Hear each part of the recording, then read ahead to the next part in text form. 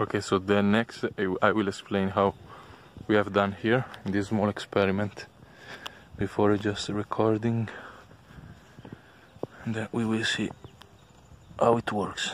This is a small experiment of line of agroforestry in the middle of another trees. Yeah. Okay, so today is the 5th of January, and as I said, we have finished now to do this very simple line of agroforestry, and I just explain to you how is about now, which kind of plant we have put in the soil and how we have did it. So here down the mulch, this is all coconut mulch. Not just because we want to put only coconut mulch, but just because we have only this right now. It's a good mulch, but it's better to have many kind of fiber mulch, like weed, no? And so we have put the wood down, drumstick, and then we put some weed, or in this case coconut mulch. So, and the plantation is very simple. I think is like maybe a little bit more than 10-meter line, and these curry leaf, they're very small. Also the sapling was struggling a little bit, it was quite old, the sapling, as you see. Then we have jackfruit, and then I gave again four plant of curry leaf. 2, 3, 4. Again jackfruit, and again 4 curry leaf, jackfruit, avocado. This is just the plant that we have. We are not just select. We are very shortage of plants, so we just try to do something with what we have. And so to do a small placenta, no, we have because we cannot water too much, so we cannot do very complex thing. We have just put some flower in the middle here, near the second plant and third plant, and then in the space between the first and the second curry leaf, we have put radish, and again near the plant, the big plant, we have put some carrot and sunflower. Okay, so to repeat, this is here, there is sunflower there, carrot here.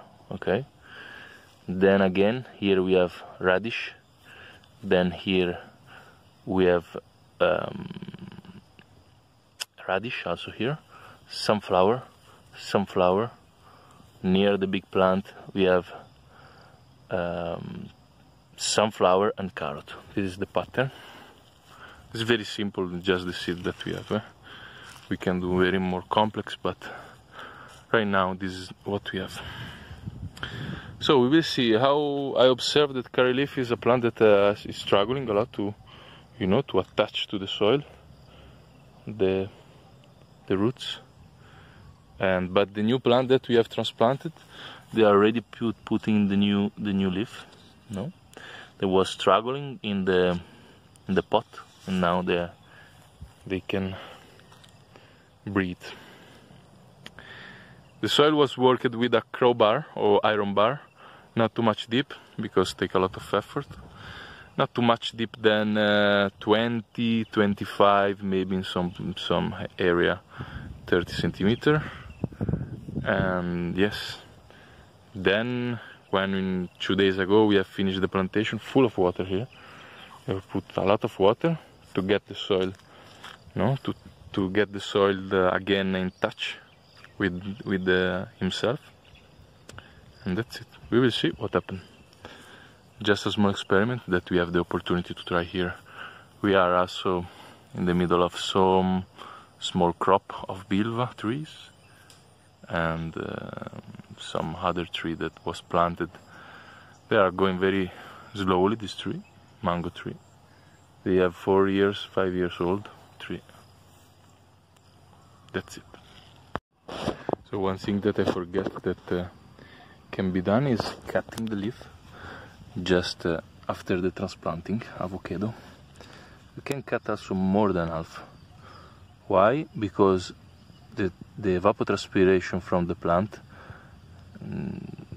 he have like some stress moment, no, when we transplant some plant, no, and so less evapotranspiration we have from the plant, better it is. And so if we have less area, no, that is going to lose water, better it is for the plant. And also this is getting the plant a message like we need more leaf, no, new leaf.